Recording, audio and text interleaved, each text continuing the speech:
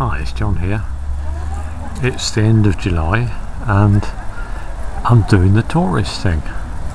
I'm in Laycock, which is near Chippenham on the A350, and it's one of those tourist villages, you know, sort of, which has been designed for visitors, you know, like Americans and that sort of people. Now I remember once we had dealings with, I think it was an au pair or something like that, and she was very disappointed about England. She couldn't really find it. I think we went to various places and she couldn't really find it. Then she found a bit of England, sort of at Steep Hill, at the top of Steep Hill in Lincoln. And she thought, well, that's it, I found it now, you know, this is what I'm looking for. But obviously, if you'd have come around all these type of villages that have been especially preserved for tourists, then you would have found what you get on the costume dramas on the television and the films. So there's a timber framed house, been heavily restored on this gable end. I can see that. No shame in that. And then there's a pub there called the Red Lion.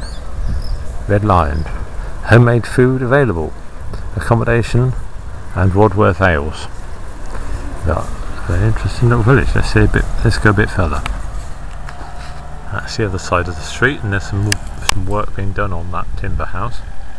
And someone coming up here in a Winnebago. That's what they called these big camper vans. Winnebago. Funny word. Sounds like it comes from South Africa. Oh, are they going to get in there? Free parking. Look at that. Surely not. I had to pay £3 for mine. And £3 apparently goes to the upkeep of Laycock. Of course, if you came here regularly, you'd know all the little haunts where to park free. Oh yes, they have done well there to park that great thing just like that. Here's another little road. More work being done to keep the houses up. I suppose this will happen more and more as soon as, you know, as society becomes more settled and as we rely more on tourism.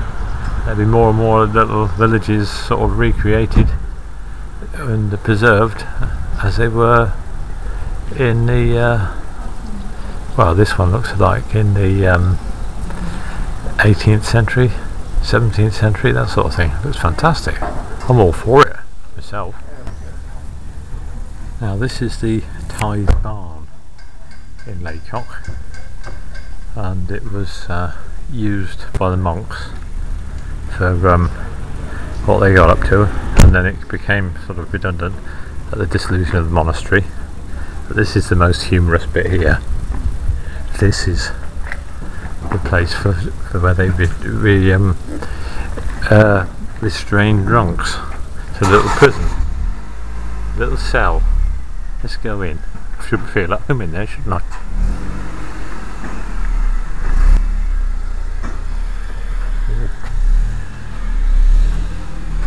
So the door, that's what they do with these doors, they put these iron bolts on, don't they? It's been remade, made of oak.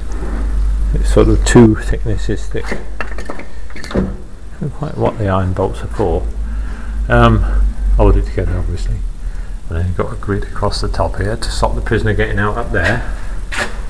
And another big door here. Oh, there's some old hinges. They're like grippers, don't they? Arr, arr, arr.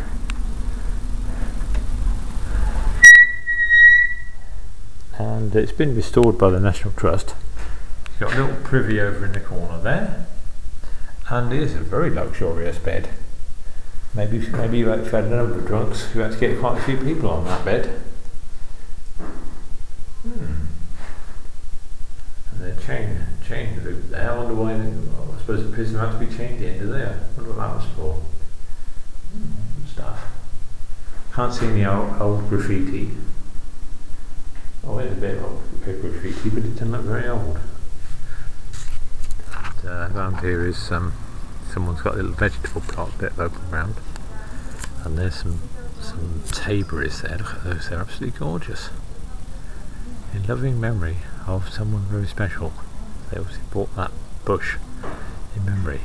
Look, they're like a a mulberry. They start off red and then when they're ripe they go black. Have to get some of those tapirs. That's a colour, isn't it? Yellow. That's sort of mustardy yellow. Brighten things up.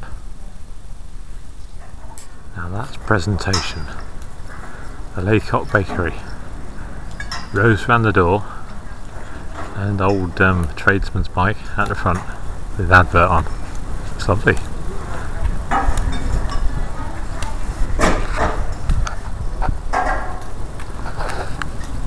And another building being done up. Or are they putting the scaffolding on? Anyway, they seem to be using a traditional saw. Rather nice to hear the sound of a saw in such a traditional place. As though just sawing scaffolding boards. There's another nice cottage there that's been set off rather nicely. It's a nice place. Got the sort of Georgian style Edwardian internal guttering, which can be a nightmare for damp. It gives it a nice look. You see, it's got the internal gutter. If you look in the middle, there's one downpipe, and all the rainwater is going to come through that hole down that downpipe. So it's all leaded up behind that little wall on the top there. It's a bit of a nightmare. Very pretty cottage though. This could be in Harry Potter or Jane Austen. And no TV area or satellite dish. One electric light. I suppose they could all be taken off pretty easy. This would be just right for those filmings.